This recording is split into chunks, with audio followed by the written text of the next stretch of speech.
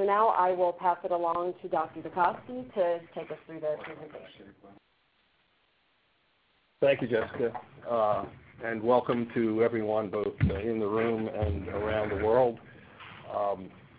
The technology only works perfectly during rehearsal and perhaps not necessarily during the actual. What I'm going to do is try and give you information about the history and the background of Alzheimer's disease, why it is such a pressing problem, and enough about the mechanisms to understand why the current therapeutics are issues that are not only of great importance, but also understand how focused ultrasound might be helpful in the application of these.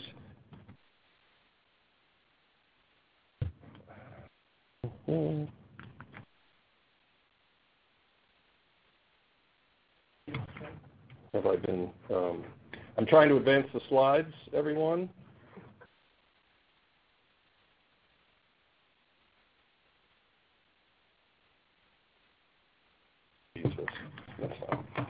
These are my disclosures.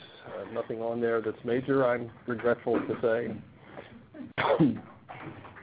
And I'll start with why we call this Alzheimer's disease. Alzheimer, you see in the right side picture, looked like professors should look, at least when professors were true professors, or a monocle, although he happens to have his spectacles on there. And the patient who ended up giving him his name was the woman in the upper left, taken when she was in the hospital under his care. She died at age 55. I think this actually was taken when she was probably 52 or so. But when she was brought to him in middle age, young middle age, she had a mysterious progressive dementing disorder. She had trouble writing. She couldn't talk. She also was depressed. And when she died, he took the new silver stains, one of the number of heavy metal stains that were sweeping Europe technologically at the time. They had been pioneered by Ramon y Cajal and Golgi, and saw in her brain for the first time these thick, ropey black structures that you see in between Alzheimer and Augusta Dieter. He also described neuritic or amyloid plaques, although he did not know what they were. He didn't know what these were, and neither did we until the 80s and 90s, and I'll talk more about that as we move on. So when he published this single case report of this rare and unusual disease in 1907, it was called pre-senile dementia because the concept of senile dementia or losing memory and thinking function in late life was well known even to the ancients, but it had not been methodically looked at in terms of pathology because pathology was just getting its traction in the late 1800s and early 1900s, largely in France, Germany, Italy, and other research laboratories on the continent. And then Sir Martin Roth, who was knighted by the Queen for this work, began doing studies in Newcastle, or Newcastle upon Tyne for the Shakespeare fans, a community survey of nursing homes in which they tested people's cognition every year and had agreement to do autopsies on those patients and look at their pathology.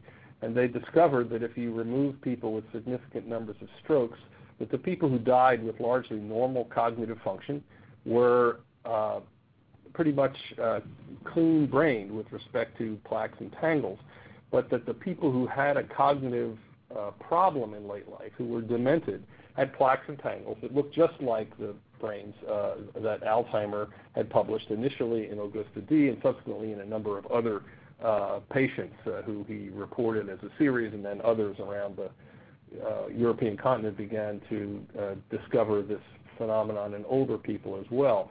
In fact, Roth's data even indicated a correlation between the density of plaques, what they call plaque index, and the degree of cognitive impairment, the first time any brain change had been correlated with clinical function.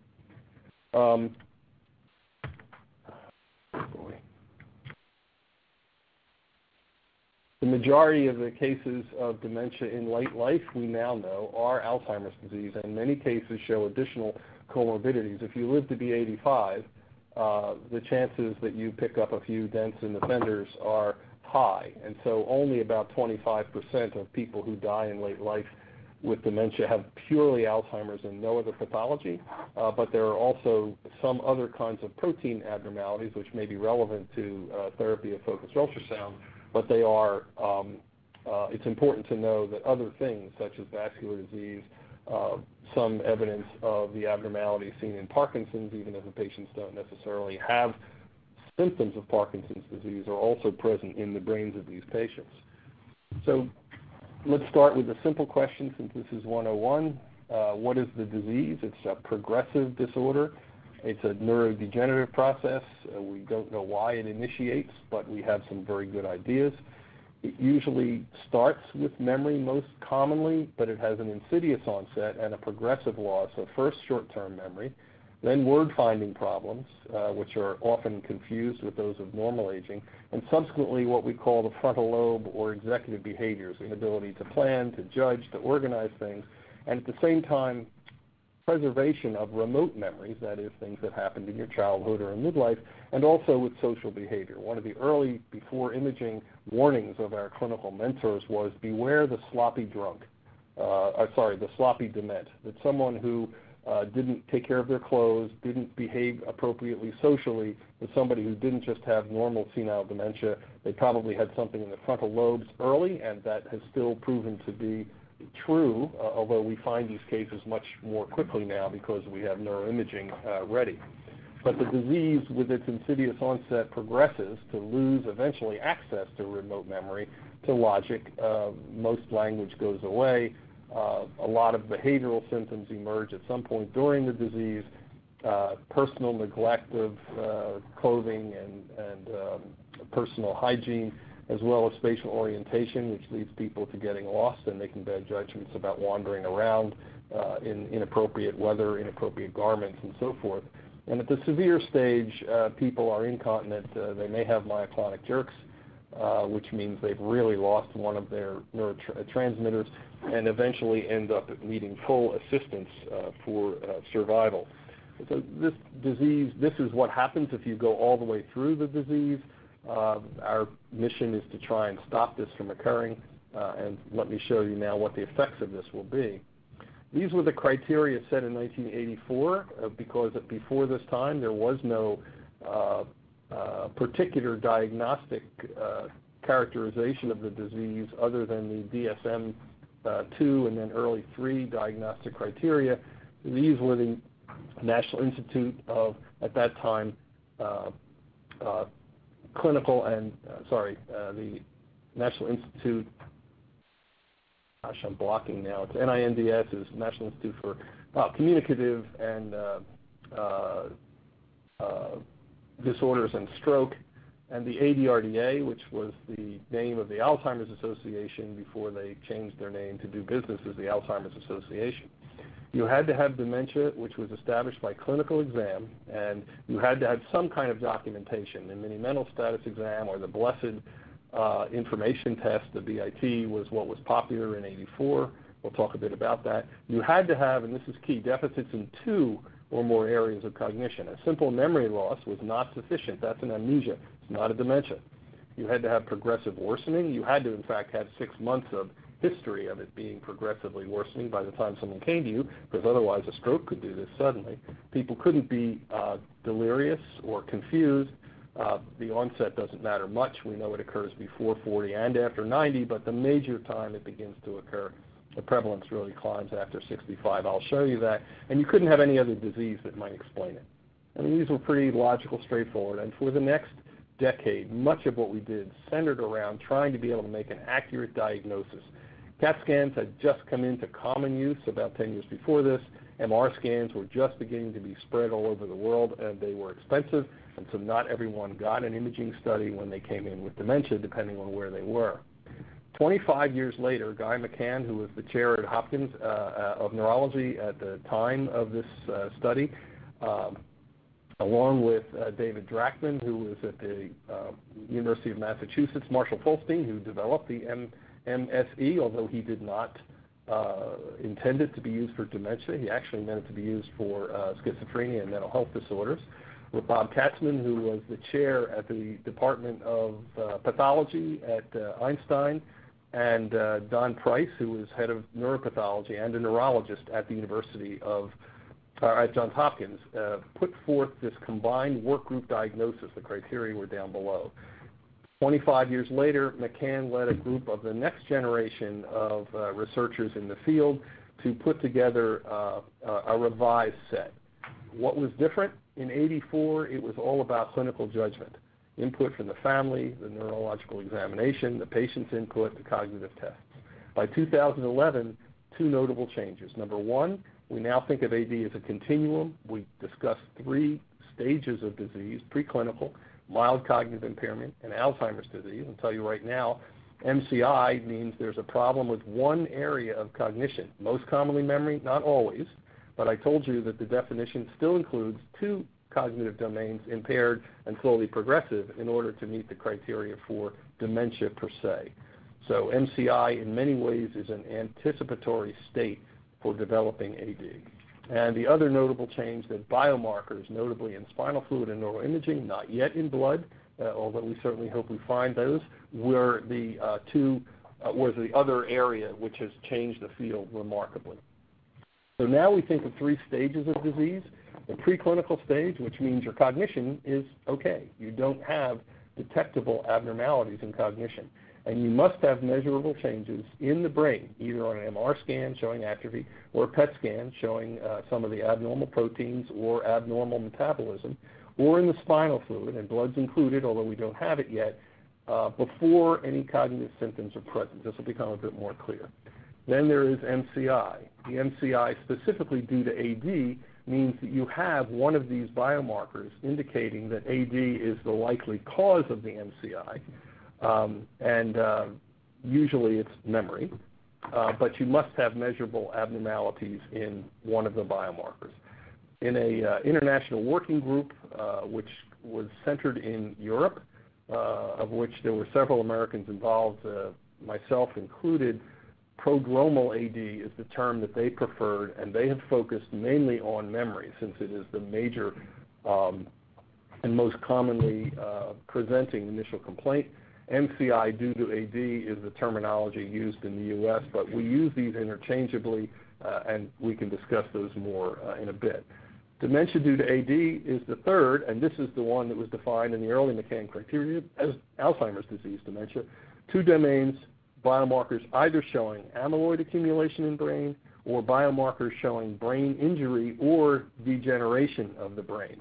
Right. So I'll tell you now that the amyloid accumulation we will certainly discuss. Biomarkers showing brain injury or degeneration are largely of 2 types. They either are remarkable atrophy that is abnormal for age, especially of the mesial temporal lobe and the hippocampus in particular, more than there should be, or evidence of tau or phospho-tau protein in the spinal fluid. It's normally an intracellular protein, and if it leaks into the CSF, it means that there are injured cells. So that's the marker of degeneration, either atrophy showing shrinkage of brain parts or leakage of intracellular neuronal parts showing degeneration. Now, this is a model that you've all seen. You live for a while and then you curve down and you die. Not very optimistic, but here you see the issue about what clinicians are asked to do all the time. When do you take what is a multidimensional progressive continuum and decide what the categories are that people sit in? I gave a talk last week at the American Academy of Neurology, and I called this the gray zone right here, because when people in their, let's say, 60s start having problems with word finding, which everyone does, it is a normal accompaniment of aging, the kind that you later will figure out what that was, sit up in the middle of the night and remember that it was Betty Hutton who played, well, not you guys, it was Tom Cruise who played something in some movie. This is a very difficult piece because it is the thing that would separate clinically the onset of a mild cognitive impairment from the decline that occurs in aging. And then eventually, as time goes by, more severe disease and the emergence of a second domain of abnormality would lead to the diagnosis of dementia. Now, We know that AD prevalence increases with advancing age, and that this has implications for some of the therapies that we talk about. But the major studies have shown that this curve, basically a doubling of the prevalence, that is the number of total cases in the population, increases or doubles every 5 years from age 65 to 69 up to age 90 to 95. We don't have enough data yet for people over the age of 95 to know whether it will continue on, and this is still a major argument. If everyone lived long enough, will they all get the disease, or are there only certain people who will get the disease during the normal lifespan of mankind? Now, the other interesting thing, which tells us that there's clearly environmental and genetic influences, are if you look at these climbing prevalences with the best data we have, and you look at the different ethnic groups, that whites, African Americans, and Hispanics have different counts at different times. These these white numbers are the pretty classic numbers that we give for Caucasians, but usually we say by age 85 plus that close to 50% of the population in the U.S. at least has the disease, and here you can see that it is driven by a combination of higher rates in these populations. Much of the speculation has to do with environmental adequacies even in development that allow what's called greater neuronal plasticity or cognitive reserve that allows the normal brain to fight off the adverse events of vascular disease, decreased blood flow, normal aging, and the pathology of the Alzheimer's disease itself. In 1950, this was the way the world looked to the extent that we had data that was reasonably reliable from the countries from whom we could get it. So you see there's no data from Central Africa. There's very little data except from probably Sydney in Australia, relatively little except perhaps Brazil and Argentina in South America, and not a lot of data on the Great Plains.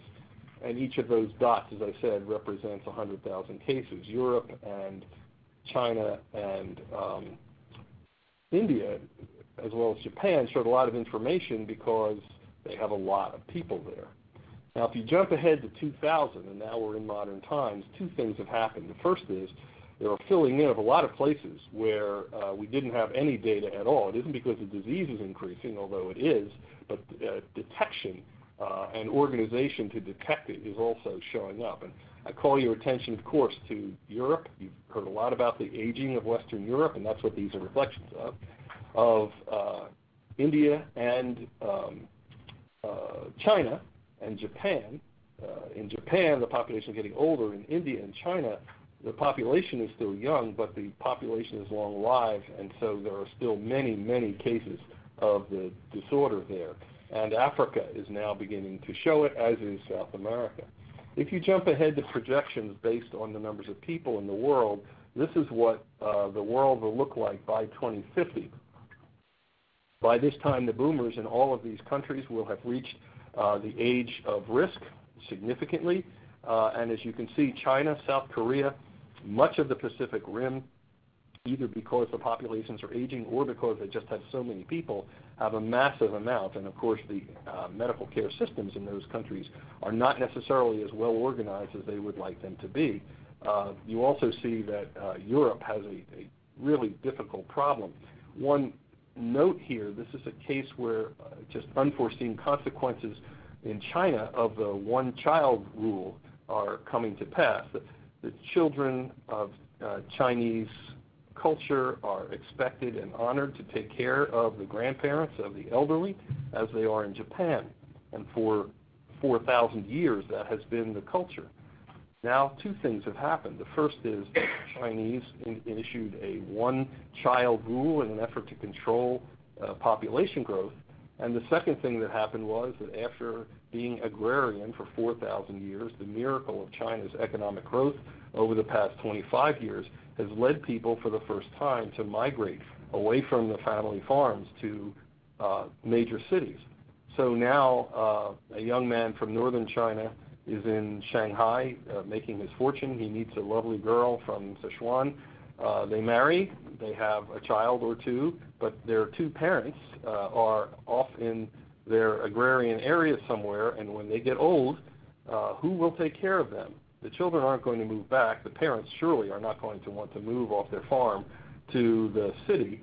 And, of course, the sandwich generation children also have their own children whom they're trying to raise. So this has been an unforeseen circumstance.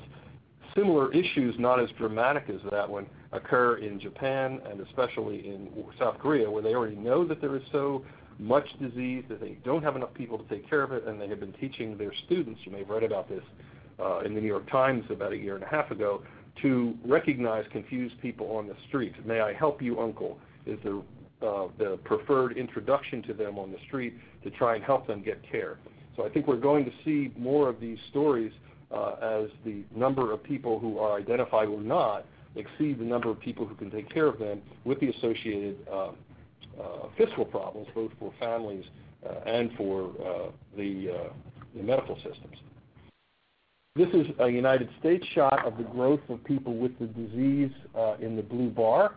The slope is more important than the absolute numbers. We think there are around 5 to 6 million in the country now. We're not certain. The red is the Alzheimer's cost to Medicare and Medicaid. And as you can see, the costs are going to rise well over $1 trillion within the next 20 or 30 years.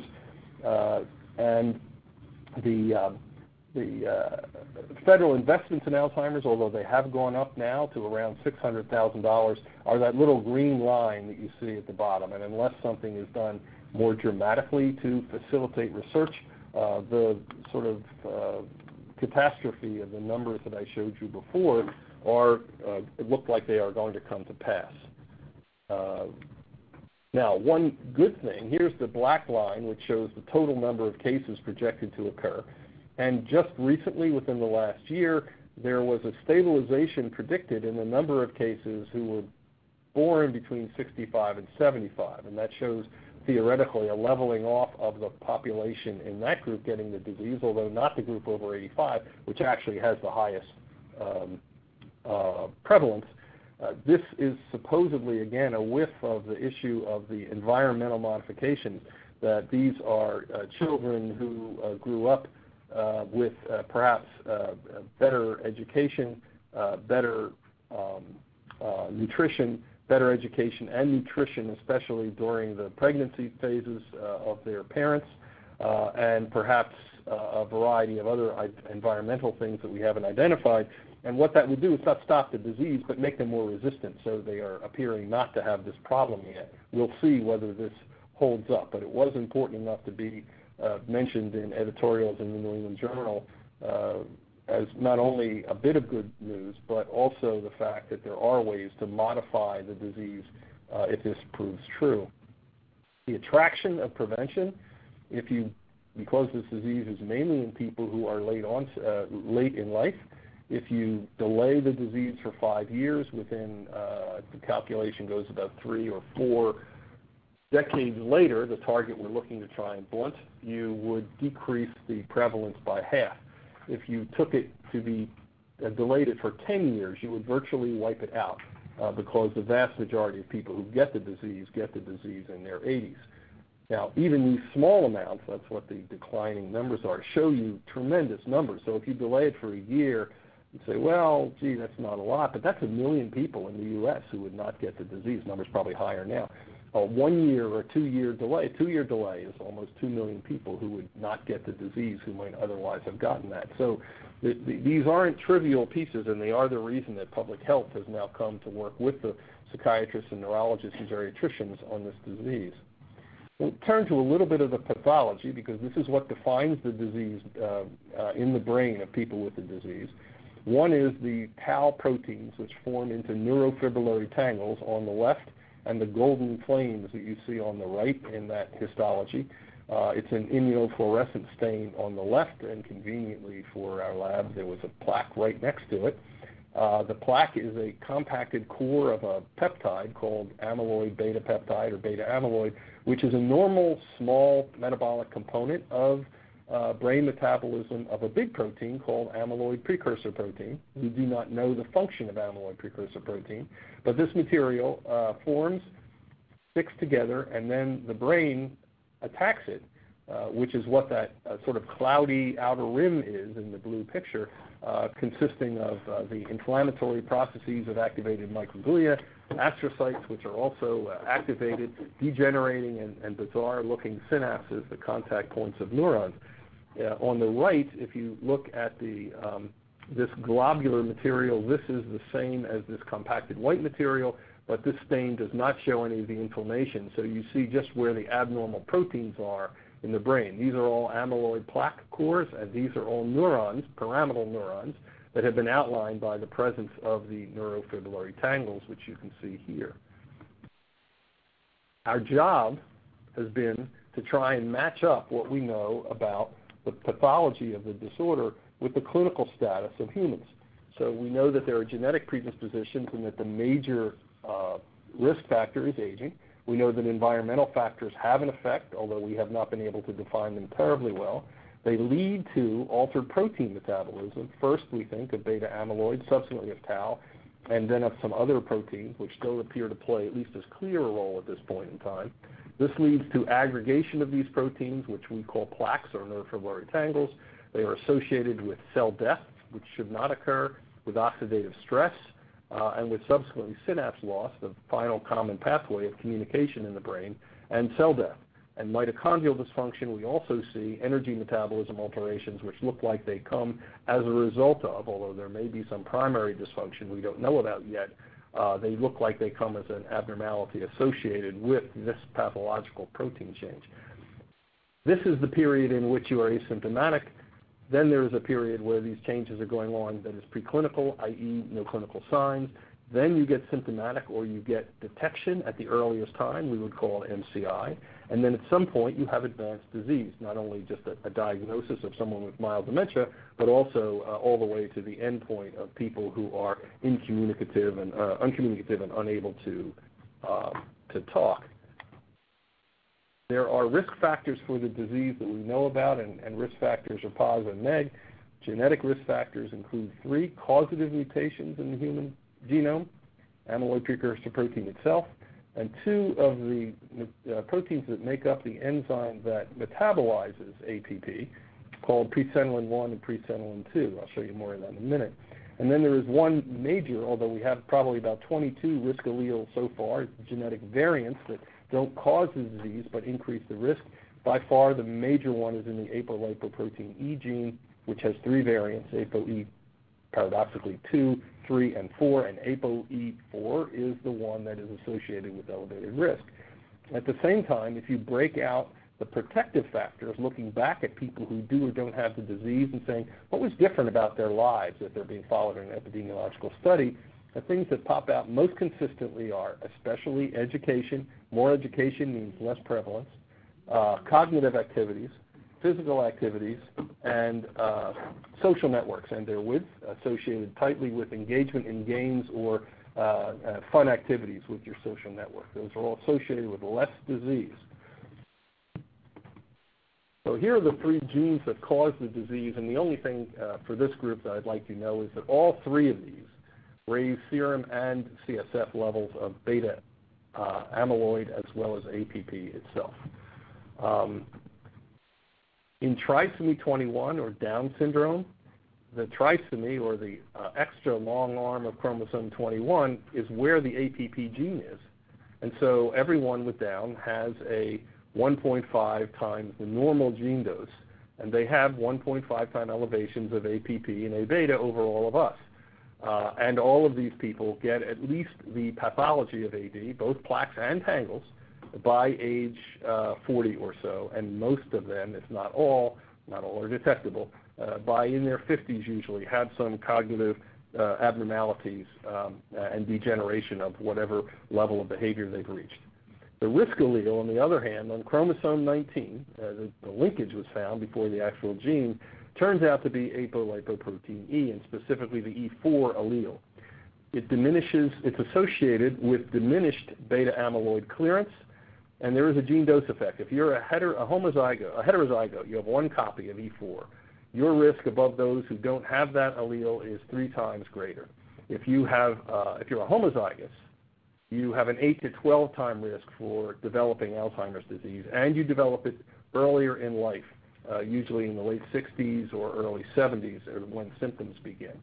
So this is a real risk allele, and it's probably no accident we believe that the reason E4 does this is because normally in the periphery it carries cholesterol around, but in the CNS it ferries beta amyloid around. And it isn't as good, it appears, at doing its ferrying job to remove the material if it is made up of the ApoE4 allele making up the lipoprotein than if it is made up with the ApoE3 or the ApoE2. In fact, the ApoE2 may even be protective. How do we find this out? If you look at the Caucasian populations, the E2 is the rare allele. This is an allele frequency. If there are 50 people in here, we have 100 alleles. This is the way geneticists look at populations. 7% of the 100 alleles in the 50 people would be E2s, 80% would be E3s, and about 14% would be E4s. If you look in the clinics, and it doesn't matter here if you look in the ADRC, the centers around the world, or in the clinical trials, clinical studies that just observe people, almost half of the people who come in with disease are E4 positive. So clearly this is a risk factor for the disease. We believe that it impairs removal, that this allele is associated with impaired removal of beta, and we also believe that in some animal studies there's evidence that it diminishes neural regeneration, and that makes sense actually, given that it's supposed to be a cholesterol carrier, and maybe it's not as good at that either. And could we use this as a medication way to speed trials up? And this, in fact, is exactly what's finally happening with the Alzheimer's Prevention Initiative, where people with E4 are being utilized to do studies because they would give the fastest answer to outcomes. Now, this is the only mechanistic study slide that I'll show. That big, tall, orange and blue stalk in the middle is a totally anatomically accurate rendering of the APP protein, complete with its 7 transmembrane passages here. And normally what happens to this protein, like inside the membrane, it's got a short root, the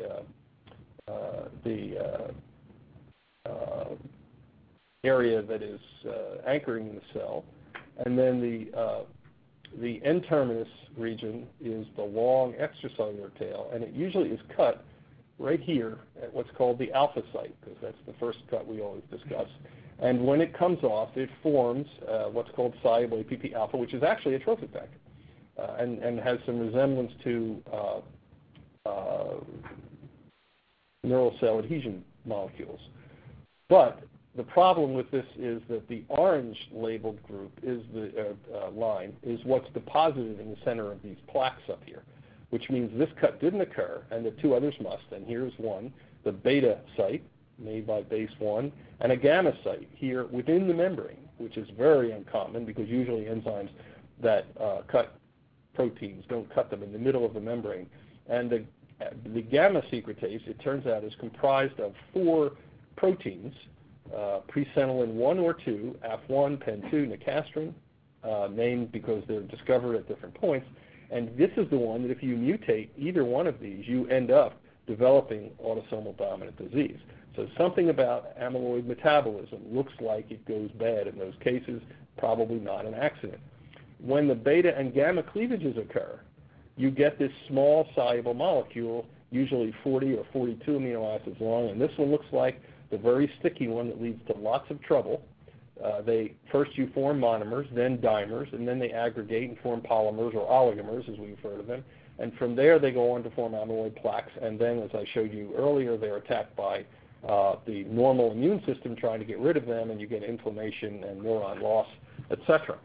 So every one of these mechanistic pieces that has been worked out over the past 20 years is an opportunity for therapy. We are currently looking at BACE inhibitors, trying to stop it from making that first bad cut.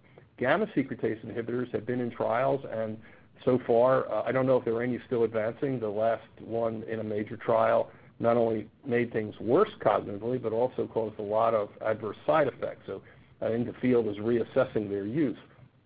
Soluble antibodies are a major target of a number of antibodies. Soluble A beta is a target of antibodies trying to pull them out of brain, as are either conformational antibodies or antibodies to oligomers or to the fibrillar forms, which are those which are formed by plaques. And all of these are areas of research. Some of them are in phase 3 trials now, and many more in the laboratories. Now, tau is the other mysterious player here. This is one of the Augusta D pictures here, taken from what he called ghost tangles or tombstone tangles, where clearly there was a neuron that is no longer. Here's a neuron still alive. Here's another one still alive. You can see it doesn't go into the nucleus, which is why you have these open areas within even the tangled neuron, even the ghost neurons. And the tau protein job is to stabilize the lines of microtubules which form the heart of the axon. It's on these railways that proteins and trophic factors go back and forth between the synapse, which may be a couple of centimeters away, and the cell body. You can compare what the tau does to a railroad tie. That if you have ties, they stabilize the rails so that a train can go over them, but if you were to cut the rails or have them taken away from the steel, then of course the rails would splay and nothing would be able to travel. The same thing happens here, that once you take away the map, you begin to get dissolution of first the microtubules themselves, and then they fall apart into their individual protein components. Now, this doesn't happen all at once like you would take a hacksaw to this. But while this is happening, clearly there would be episodic function of communication between neurons, and it's probably one of the several reasons that there is not only an episodic change and a very slow and progressive change, but also really good times and really bad times in individual patients, depending on the multiple statuses of their metabolic states. We know that tangles do not form randomly in the brain. They always start in the entorhinal and perirhinal cortex and in the hippocampus, the human brain RAM chip. It's where our recent memory has to, you have to have this if you're a mammal, and you have to have two of them in order for your memory to work. It's probably no secret that memory function is one of the first things that goes out in this disease, and then it spreads to the various areas of cortex until it spreads almost everywhere, except for the places it never goes, like the motor and sensory cortex, and we do not know why they are protected yet, but it does do this predictably. One of the other mysteries is it's not the same pattern about where plaques form. Plaques form predominantly in the cortex, and we know a lot more about this now with amyloid imaging, and then they begin to move down into the hippocampus, which doesn't actually have a lot of it, and then into the entorhinal cortex, and then into other subcortical areas. So they aren't matched exactly, but they both are part of the disorder. And there have been several studies showing this neuropathologically different status, and now we have imaging for both. So now this is the picture from 20,000 feet. We've talked about this in different forms. Normal's on the left, pre-symptomatic AD is next. Notice there are lines between these continua. Mild cognitive impairment is next, and then Alzheimer's disease. We used to say that this would be secondary prevention, but now we would say that this is simply early treatment, because if we're going to treat somebody with MCI with an AD drug, we want to know they have AD, and if we confirm that, then it's just early treatment of what is going to become AD, and I'll show you why we know that in a minute. The biggest thing that has happened, and maybe focused ultrasound will be a party to the story as well, has been the evolution of our technology of neuroimaging. We started with CT in the old days, before which we would do angiograms or neuroencephalography to determine if there was atrophy or a tumor in a demented patient. MR scans brought a higher resolution as well as better looks at vascular change. Volumetric MR let us look at things over time to see if things were shrinking faster than they should, and co-registration of that led to volumetric comparison. This is a study from now almost 14 years ago. It's on one patient with autosomal dominant disease 24 months later compared to normals of the same age, and the green areas are shrinking faster than the normal age-matched controls, and the red areas are those areas that are enlarging, the ventricles. So this is a 2-year snapshot of a single person. Here is data. These are now 5 or 6 years old, and wherever you see the blue going away, it's where we are seeing loss of cortical thickness in those brains.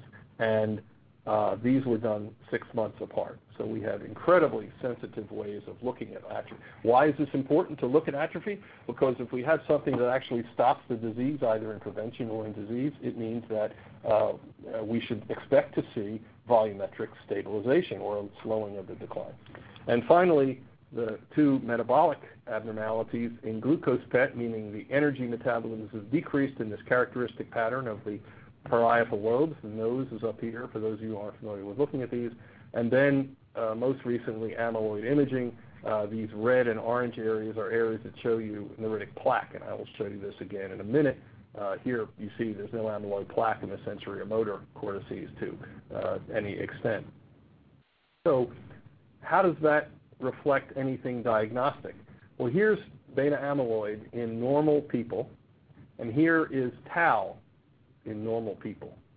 Beta amyloid is normally an extracellular fluid, and tau is normally intracellular, and therefore in the spinal fluid you shouldn't have really high levels of tau. It means a little bit is leaked out. Just like you can have liver enzymes in the blood, but they shouldn't be high. If you get liver cell disease, you kick up your levels of hepatic enzymes. Same with a heart attack, when you begin to see intracellular heart enzymes rise after chest pain. So with cell injury, the tau goes up, and you see this reflected in the spinal fluid. So an elevated tau or phospho-tau, or both, is a marker of brain injury. And in amyloid, the CSF levels are low, less than 50% usually of the levels that are seen in people who are normal. Why is that? Well, we believe, and I'll show you a slide that seems to confirm this, that the reason they drop is because as they rise slowly over the lifespan, they eventually reach essentially a supersaturated place where they begin to aggregate into plaque. And when they do, when they aggregate into plaque, the concentration in the fluid drops, just like it would in a supersaturated solution in a chemistry class. Now, this has real implications, not just for diagnostics of AD, but if you take people with mild cognitive impairment and do a lumbar puncture and measure beta amyloid and tau, if they don't have changes, if they look normal, over 5 years, even if they had mild cognitive impairment, the number of people who will develop or progress to Alzheimer's disease is very low, less than 10%. But if you already have low amyloid and high tau, there is a 90% likelihood that over the next 5 years, these people will progress to Alzheimer's disease. So it's a powerfully predictive test to have. We have this available clinically. We don't use it much because if you're not in a research program, it doesn't make a difference in terms of how we would treat you, so no reason to do a lumbar puncture. But if we were able to image amyloid in humans, with the argument that the amyloid deposition begins years before you see clinical symptoms, we could certainly ease diagnosis. We could also make prognoses. We could monitor anti-amyloid therapeutic interventions, which was the reason that the first anti-amyloid drug, anti-amyloid ligand, Pittsburgh compound B, was developed by my then colleagues at the University of Pittsburgh, Chet Mathis and Bill Clunk, and their aim was to make it much more efficient to develop drugs that would remove amyloid from the brain. Their medication, PIB, called flutamidamol, is now, we did it with C11, and I'll show you some C11 pictures, but F18 is a commercially viable form, and that is Vizamil by GE. Florbetapir, which is Amyvid, is owned by Lilly, and this was actually the first one approved for use. And most recently, Florbetaben, which is, or Neuraceq, as its brand name is, by Piramal. All three of these are approved by the FDA for imaging. However, no one pays for them yet because, like the LP, there is nothing particular that you would do with them, so the studies are done in research. This is what a full scan looks like in a normal. You can see it's a normal elderly person. He's got atrophy in the parietal lobes, normal atrophy, but no evidence of PIB, no evidence of amyloid. And here's a person in full bloom with amyloid, only a mild case actually, but clearly you can see the difference between these two. This is what it looks like. See if I can make this work. If you superimpose the amyloid load on the MR scan, not. You superimpose the amyloid on the MR scan, there we go, You can see if you do co-registration, all the frontal lobe deposit, the paramedian deposit, and the temporal lobe deposits of amyloid in a single person. An amazing view that I tell you 20 years ago we had no clue that we would ever be able to visualize it like this. And of course, if you're talking about anti-amyloid drugs, these are the kinds of tools we'd like to have. I showed you the picture before of the lumbar puncture that showed that some people with mild cognitive impairment, if they had a positive spinal tap, were going to go on to develop Alzheimer's disease. But some people didn't have that. And so here is what happens in imaging. This is PIB imaging, or amyloid imaging in mild cognitive impairment. Let's just look at this one area. It's the paramedian area called this area right here called the posterior cingulate. And what you see are in these MCI cases, here are all these cases who have elevated levels of amyloid retention in their brains. And here's a couple who are normal. And there's their normals, and here's a guy who's a little bit high. So these people probably would not get a diagnosis of MCI due to AD or prodromal AD if you were in Europe. And these people are as expected controls, they're all the same age here. But this person is someone whom we would watch because although they are clinically normal, they look like they have an abnormality, the beginnings at least of an elevation of their amyloid buildup. Now those bars are the averages between the controls and the MCIs in this region. They're pretty meaningless because if Bill Gates or Neil Cassell walked in this room, everybody's average income would go up immensely, but none of you would have any more money. So these averages don't mean much. It is really, are you high or are you low, because that will dictate your risk of developing the disease in the future. And this is the interesting proof, we believe, that why a low amyloid is associated with a positive scan, meaning you have plaques. So everything above this line has a normal beta amyloid in the spinal fluid. And what you see is that if you've got a normal beta amyloid, they're all in the range that have negative scans. If you look over here where the scan is positive, where the scan, the SUVR of fluid metamol is abnormal, virtually all of the cases are low, with a couple of small numbers of exceptions. So we believe this is true. Some of this, there's lots of discussion about these cases, but it doesn't stop us from saying it appears clearly that at some point when you begin to see lower levels of CSF, you have high plaque. And in fact, when we talk about people who are pre-symptomatic, we use either of these markers in combining data. So the question now would be, could you identify people who have AD pathology in their brain before any thinking or memory problems develop, i.e., is there a way to use prevention? This also would immediately stop the problem I talked about early, which is, can you distinguish the very early AD from normal cognitive changes of aging? The answer is yes. These are all cognitively normal people from a study at the University of Texas, Dallas, and everybody red there, these are amyloid scans, everybody with a red dot has been read as a positive scan by the neuroradiologist, blinded to their cognitive status. So what you see is that the majority of people here from age 30, of course, to age 90 have very low normal levels of this material or nothing, but these actually have a significant problem, and you don't really begin to see it much until 60. Some see it in the 50s.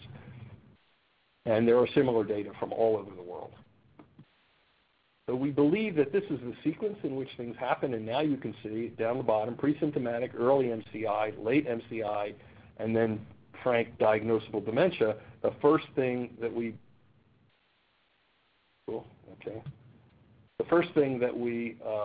see is an elevation of abnormality, either a decrease in CSF beta or an increase in amyloid imaging.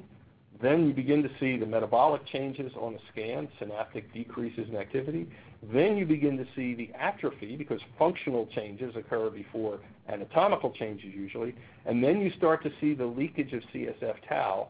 And then you begin to see the early MCI and then late MCI. And then finally, cognitive changes emerge, and functional, because usually mild MCI, by definition, has no interference with function. You've got to be able to do your everyday life, but just somehow compensate for your short-term memory loss. Now, we also will add to that, there are three of them, I think. Here's the three. Be fair to everybody, a group of compounds from Tohoku. Avid bought Siemens biomarkers, T807, and it's made at AV1451, and a series from Chiba, from the National Institute of Radiological Sciences, called PPB3. There are 3 tau markers, and here's what it looks like. Here's a healthy person with no uptake. Here's a mild MCI, and you see a little bit in the temporal lobes. Here's a person with mild AD. This is kind of on the border between mild and moderate. You clearly see temporal lobe and some more posterior areas which have it. And then here's a severe case of Alzheimer's, and you see these changes. You see they've spared those paracentral structures, and this is a comparison of what the path distribution, relative path distribution of tangles looks like. I think this is from Brock, compared to the tangles on the scan. So we're on the trail of tau as well. This is important because the tau changes are the much more correlative with cognition changes. You might expect that because we see amyloid 10 or 15 years before we ever see cognitive change. It obviously doesn't have a big correlation with cognition on its own. Tau does. Can we get amyloid out? We can. The first vaccine trial in the early 2000s showed it. I'll show you a picture of that briefly. And the bapineuzumab first antibody trial to complete in phase 3 also showed it. Does it matter, and how much do you need to get out? It doesn't look right now like it's going to work well as a treatment for symptomatic AD, mainly because it may not stop the process at that point, but also because it may just take too long to work, and it might be well suited to either very early or absolutely pre-symptomatic therapy to get the plaques out before symptoms occur. And since symptoms don't occur for a decade or more after you start to see plaques, we have time to get it out. Maybe you have to get it all out, we don't know, but you have years. The problem is the trials to show this will be long and extremely expensive.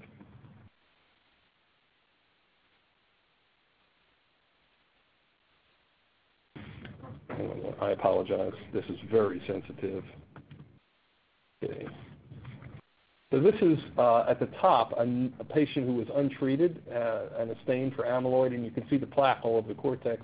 On the right is a high magnification of that. Down below, one of the first people who died with the disease, and you can see that the amyloid plaque is pretty much gone from those areas of cortex. You see some on the left on the low power in the subcortical regions, but not in the temporal region at the bottom, of which the high power over here in the bottom right shows that the plaque is pretty much gone.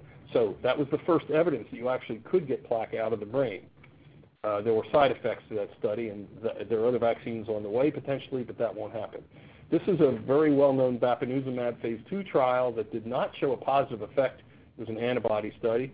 But if you looked at the imaging that was done during the trial, what you see is this slow emergence of a decrease, or at least stability, of the levels of amyloid plaque in the brain compared to placebo. Placebos either get stable or go up. They never go down. We've looked at lots and lots of images, and they don't go down. So by the 78th week, year and a half study, there actually was a significant difference between the treated patients and the non-treated patients. And not everybody got images done, et cetera. A lot of ifs and buts here, but similar to the data from the vaccination study. And here are a couple of examples. At the top, 2 patients who were treated. Here's somebody who had some pretty definite frontal and paramedian changes, and here's what that person looked like a year and a half in. They got drug. Here's a person also at the start who virtually cleared the deposits by a year and a half. And here are 2 people, beginning of study, end of study on placebo, beginning of study, end of study on placebo. So not complete, but from now on, all of these studies will have these kinds of things done. And these studies began in the late 90s. The late aughts, before we knew how valuable and important it would be to have these studies. So uses of biomarkers in diagnosis, amyloid plaque formation is seen first and followed by other changes. We have a lot of work to do on the trajectory and its variability, but we know that different biomarkers provide different levels of certainty in the diagnosis of MCI due to AD or in the diagnosis of AD itself. Criteria that outline testable hypotheses are now all being done, being put together, and they are probabilistic. Right now, they're all being used in academic research and in clinical trials. No one will ever do an anti-amyloid drug trial again without doing amyloid imaging on everybody to make sure they're positive before they get in. We will probably clinically use them for difficult cases clinically, and the major limitation will be the expenses of the imaging, even though they will probably have no doubt. What does the FDA and Center for Medicare Services say? For diagnosis, the only thing they'll approve is, because they don't know exactly how people will read positive scans or artifacts, if there's no amyloid, then that would indicate a low likelihood of AD, and that's what the approvals have all been based on. Remember that a neuropathological diagnosis of disease requires amyloid plaques, and therefore evidence of amyloid plaque on PET says that amyloid pathology is present. But the FDA is uncertain about exactly whether you read one positively or negatively, how well will people be trained, and so they have only said that it's approved for a rule-out, essentially, low likelihood of disease. Now, if amyloid is present in somebody with MCI, the cause is likely Alzheimer's disease, but no CMS funding for any amyloid scans is available for either AD or MCI because the benefit of early diagnosis with PET is not proven. In other words, if we tell you for sure you've got it, how would you do something differently? Well, what you would do is go be in a clinical trial, but Medicare is not going to pay for that for clinical care, but they have approved its payment for CED, what's called clinical evidence development, and a number of research studies are going to apply to CMS to use that as a way to pay for the imaging studies as they move forward with research. And finally, what would the role of FUS be in AD? Number one, could opening the blood-brain barrier allow alterations to disrupt the equilibrium between the CSF and blood and facilitate removal of the plaque?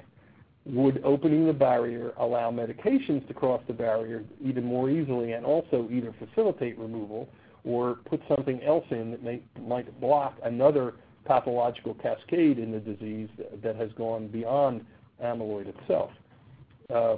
We know that there is an equilibrium between amyloid in the brain and in the CSF and the blood because only about 10 to the minus 4 by weight of any gamma globulin, which is a gamma G, which is what the antibodies are made of, gets into the actual brain.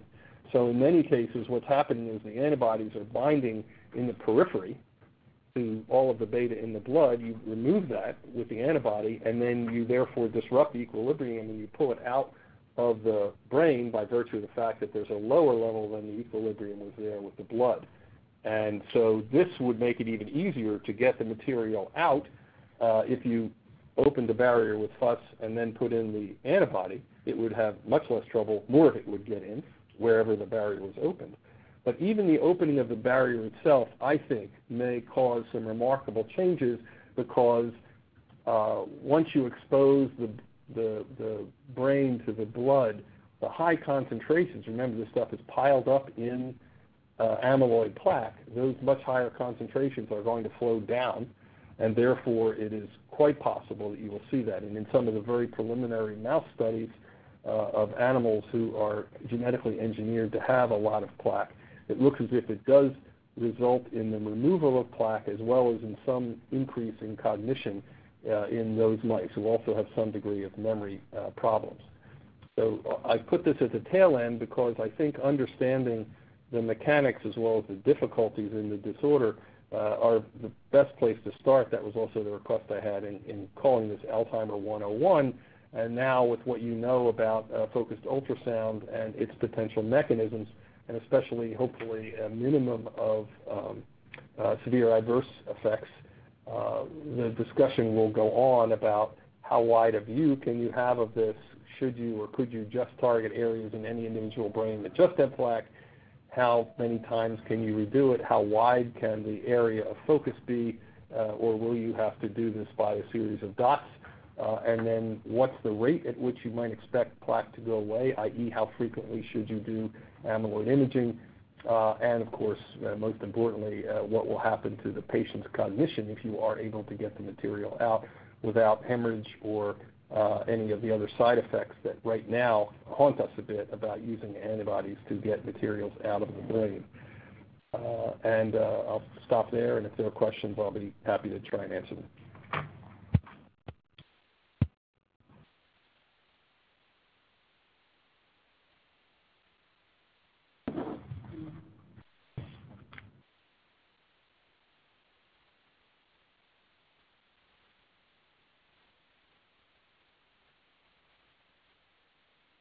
much biology for the physicists. No. I think that was Much physics for the biologists. I've been reading their papers. you talk a little bit about what a clinical trial to improve effectiveness of focused ultrasound might look like. How many patients would be influenced? How long would they have to be followed? Okay, so let's divide this into three groups. One would be people who have autosomal dominant mutations, and they're all going to get the disease. We have studied a lot of these patients when I was in Pittsburgh, and we know the families breed true. So a particular family with a particular mutation, they're all going to get the disease between 35 and 40, let's say.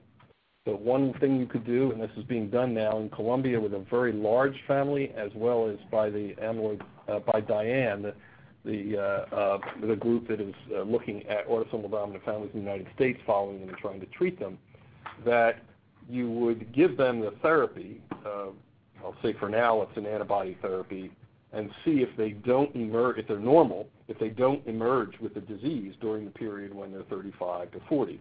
And let's say you can find enough people who are 35 to 40 and start giving them antibody and seeing if at 42, 43, they don't have the disease. So that's, you see, a long trial, probably the shortest one we have. Second would be... Where does focused ultrasound fit into the antibody? Well, focused ultrasound would be used for the antibody? In two ways.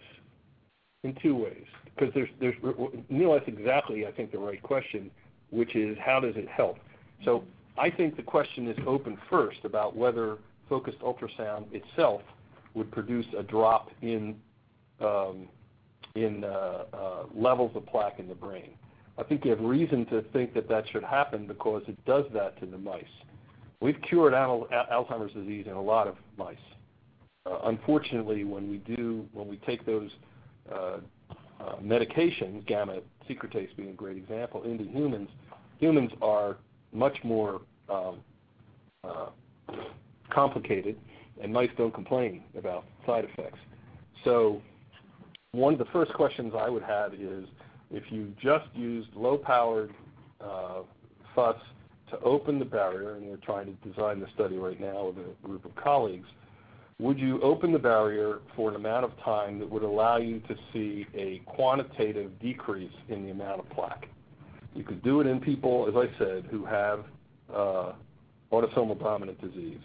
You could do it in people who have mild cognitive impairment and a positive scan. Actually, you wouldn't do this to anybody who didn't have a positive scan. And you could do it to people who have mild Alzheimer's disease or moderate Alzheimer's disease and see whether or not they would not only remove the amyloid, but would slow down their cognitive changes. And here's where the complexity shows up. If we did a focused ultrasound, broad addressing to a brain of a person with AD, and let's say miraculously all of the plaque went away, it would still take us 6 months to a year to see whether or not removal had altered the course of the disease in a person who already had the disease.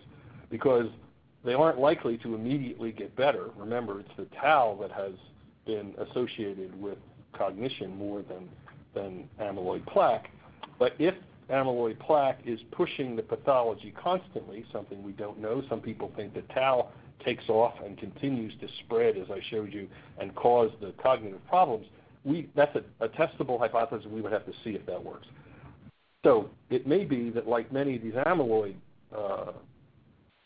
treatments, antibodies or enzyme inhibitors, you need to start earlier and earlier and maybe use anti-tangle and anti-inflammatory therapies for people who have symptomatic disease.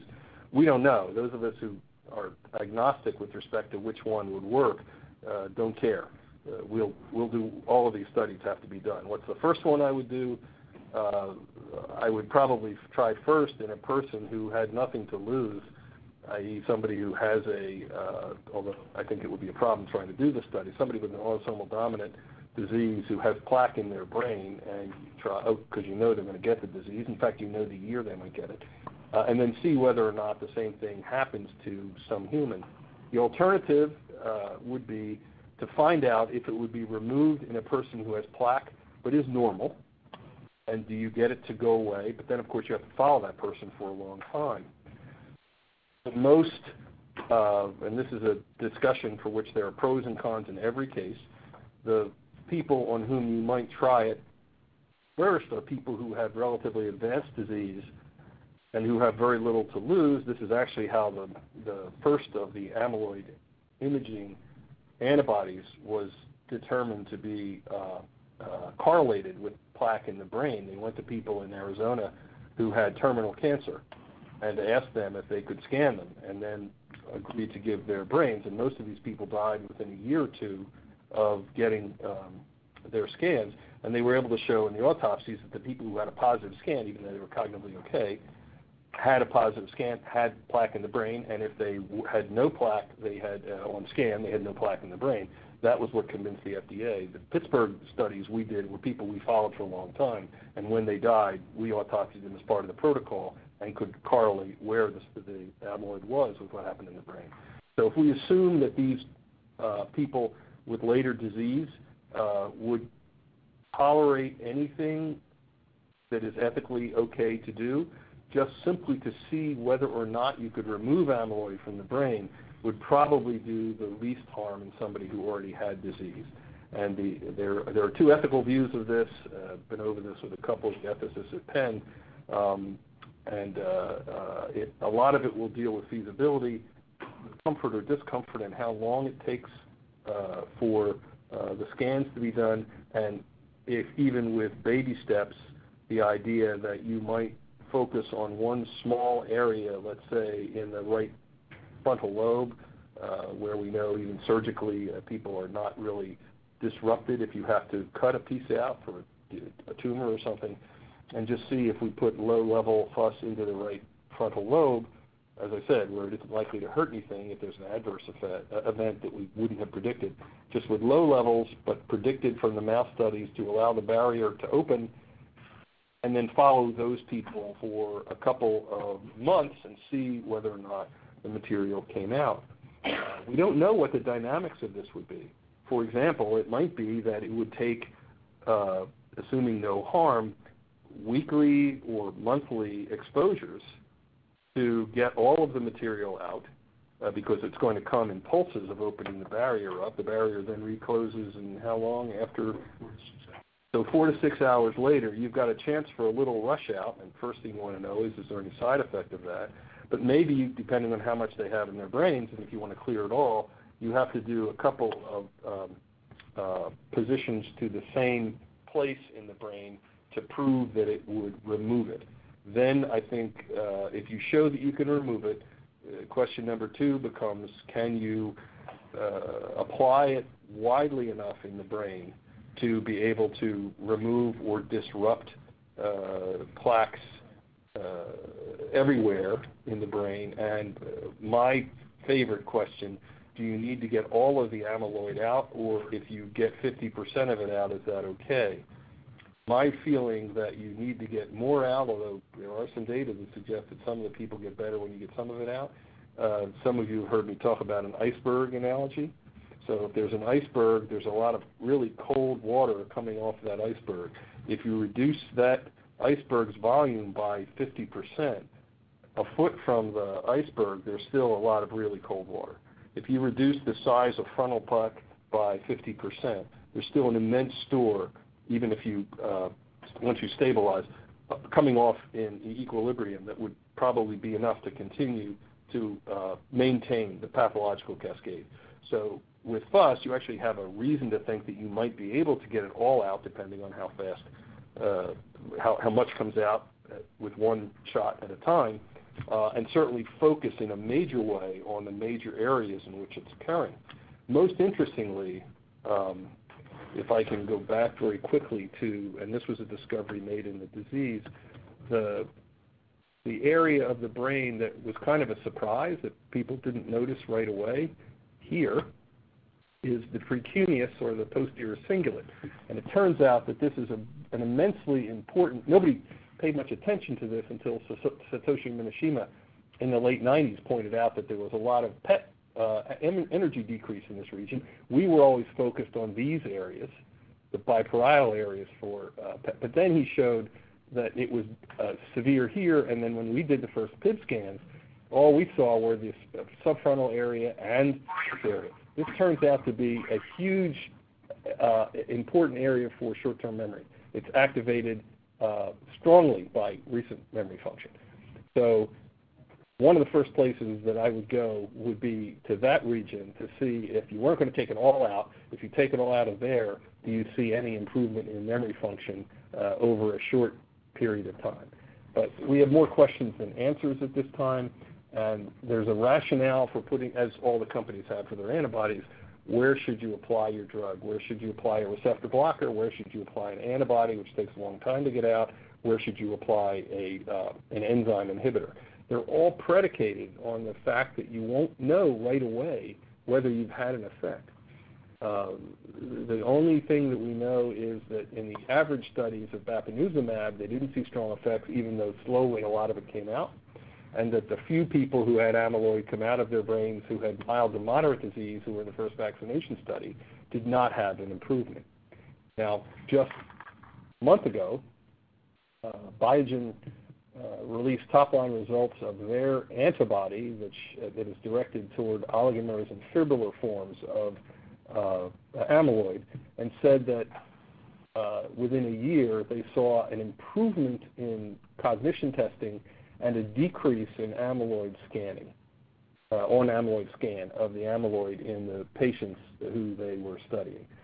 This has rocked the world. No one has seen the data yet, only the presentations, the brief presentations there. But if it is true that there is a way to get immediate removal, and you could potentially associate that with some improvement over a rapid period of time. In my world, we're used to waiting 2 years for something to show us that it slows down progression. That would be terrific, and it would speed up Fuss's application. But the history of disease modification drugs has been, we started with 6-month trials, we went to 1-year trials, we went to 18-month trials, and now two things are happening. The first is the trials are getting longer in order to let separation occur between placebo and active drug, and we're going backwards in time, trying to go to earlier and earlier in mild and even pre-symptomatic, because not as much cell death, not as much tangle formation, not as much damage has occurred. The big question will be, if you remove it, can you stop or slow down the cascade that we see lead to the clinical changes of the disease? That, of course, I mean, if we get it all out and they don't change it all, that will be a difficult outcome for us. It means we have to go after a different target. And there are people who believe that. I think that the jury is absolutely still out on whether amyloid will help humans. But I do think that the best bet would be to get as much out as you can. And of course, you know, if you set your trial for 1.5 years, that's not a guarantee that all of it comes out. You saw a couple samples in the antibody study that I showed near the end here, where you know, this is a person at the end of the trial. He started with a lot, and he still has a lot left. You know, with this, you know, was this a person who didn't seem to have much of a change? I'd be very curious about whether they were able to correlate either the percent gone or the smallest amounts and whether or not there were cognitive changes, but I have not seen those data yet. Anyway, that's where we are. So there are potentials for preclinical studies, potential for MCI studies, and certainly potential for people with mild to moderate disease, especially if it's shown that FUS can remove it quickly or faster than any of the other methodologies are able to do this. These drugs, the antibody studies, are all limited by the fact that the amyloid coming out of the brain leads to, in a certain number of cases, but almost everybody, it seems, if you take the concentration up too high, cerebral edema and swelling. Sometimes it's symptomatic and headaches and confusion, sometimes it's not, or hemorrhage because of difficulties with amyloid that's in the vessels potentially being moved around and resulting in a weakened wall and a hemorrhage, microhemorrhages most of the time. So no one can give too much of the antibodies too quickly. we don't know what the risks would be of trying to open the barrier in this fashion and let material come out, whether that would be the same kind of risk or whether it wouldn't have that risk. And that's one of the reasons that, the first studies are kind of cautionary and to be carefully observed. Is the mouse model close enough where you could look at that, or the mice don't have that kind of response, so you can't even get a hint? Can't tell. I thought the interesting thing was that the mice also improved their cognition. Yeah. Which, right away, right? It's like the mouse model is not, people talk about it as a model of Alzheimer's disease. It's really a model of amyloid accumulation. It's not a model of disease per se. There are no tangles in the mouse. Mouse model produces lots of amyloid, but its tau is markedly different than human tau, so they don't form the aggregates.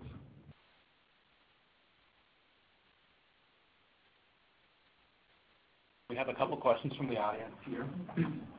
First question is, what would be the preferred patient populace for a feasibility study with FUS, in MCI or advanced AD? The first part of the question again, please. What would be the preferred patient populace for a feasibility using FUS? A preferred population, there's no one answer to that. A preferred population might be people with moderate disease to find out whether or not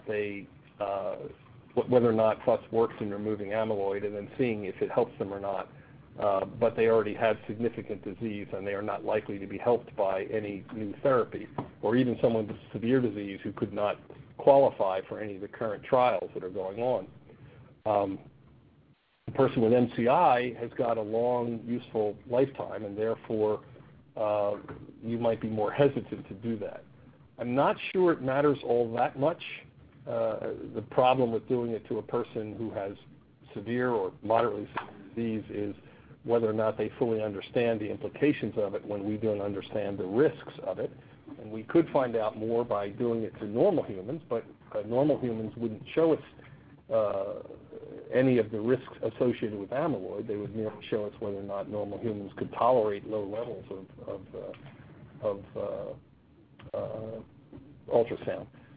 So I think the people who have the most drive to be studied are people with either preclinical disease or MCI. Well, I should say everybody with either MCI and an E4 that they know, which means they know they have the disease, or people with mild to moderate disease would be people who would be willing to try it, and those are probably where we would end up using it. Although I think if you had a debate and you told either side of the debate to take one side then the other, they would probably all give you answers. There is no particular one best place to do it. Normally we do it in normals first.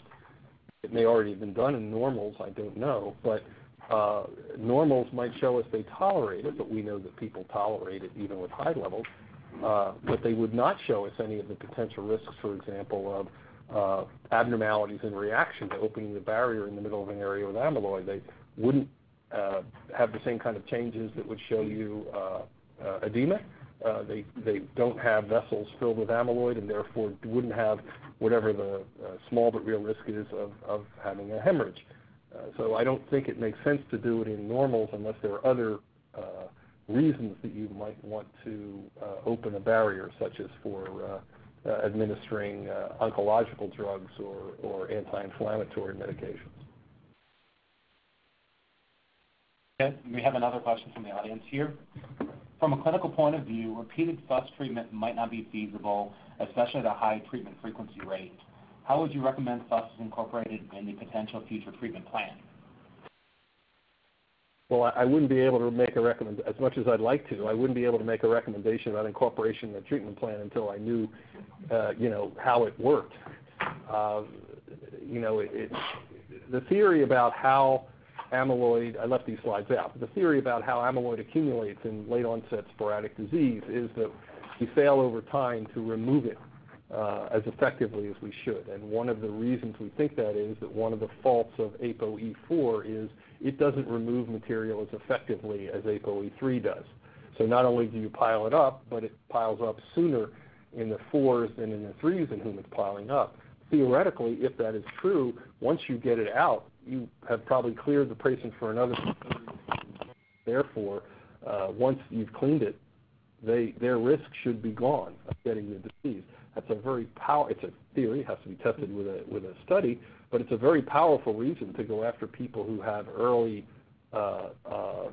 evidence of plaques and no evidence of clinical abnormalities. So there's a reason to try it first to find out if you can use it as a preventive. You would have to tell me what the reasons are, questioner, for not being able to use repeated scans. We'd like to find out as quickly as we could how much it could get out at a time, but starting initially, for example, and just targeting the right frontal lobe plaque in a person who has disease is probably a very safe thing to do, at least with respect to not causing localized functional damage to brain. Now, it's something you have to find out about the risks of the side effects, but that's been true of every therapy that we've used, whether it's been an antibody or an enzyme inhibitor. The difference is here, at least, you are focused on one small area for the early testing, whereas with the antibody, you would have to deal with problems all over the brain, and indeed, when there were problems, they're sometimes widespread, usually over the posterior aspects of the brain. So it's a great question, and I don't think we're ready to answer it yet. All right. Well, thank you everyone for joining us, and we should have a recording available this week or so. Thanks again.